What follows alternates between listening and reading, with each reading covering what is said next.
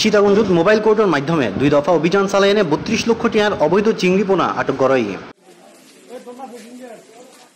সোমবার বিকেলে 4টার সময় ও রাতে 9:30টার সময় উপজেলার বড় দারোগারহাট স্কেলের সামনে ঢাকা চট্টগ্রাম মহাসড়কের খুলনাগামী শতাব্দী পরিবহন এবং এসপি লাইন পরিবহন তল্লাশি চালিয়ে এনে এই চিংড়ি পোনা জব্দ করা হয়। এই সময় 2 বছর ড্রাইভার, হেল্পার, সুপারভাইজার সহ 8 জনের আটক করেছে।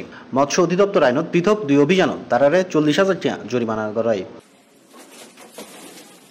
গোপন সংবাদ সূত্র খবর পাইনে সীতাকুণ্ড উপজেলার মৎস্য কর্মকর্তা সেলিম রাজা অভিযান পরিচালনা করে।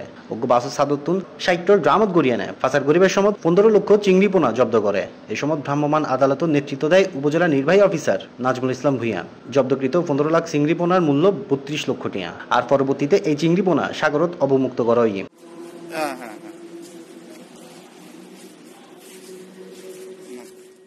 Desk news Cplus TV.